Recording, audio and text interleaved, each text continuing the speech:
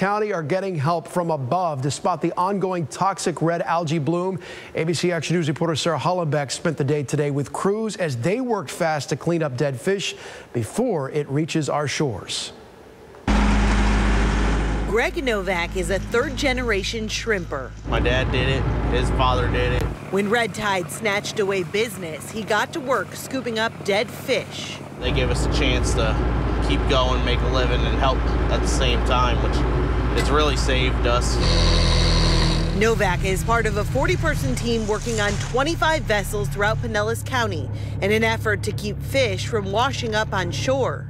Shrimp boats like this are helping with the cleanup. So far, they've cleaned up 1,300 tons of red tide debris. That's the weight of 930 standard-sized cars. Pinellas County is using a helicopter to spot the red tide blooms.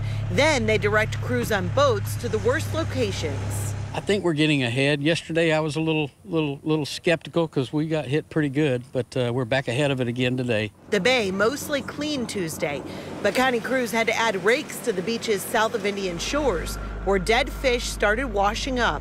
I can't control Mother Nature, but I can control how I clean it up.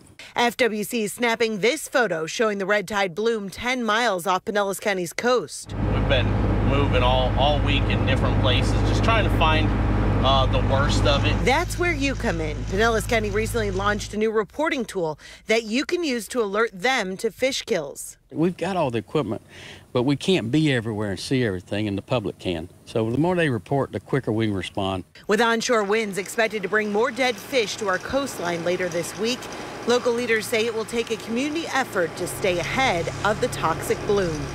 In Pinellas County, Sarah Hollenbeck, ABC Action News.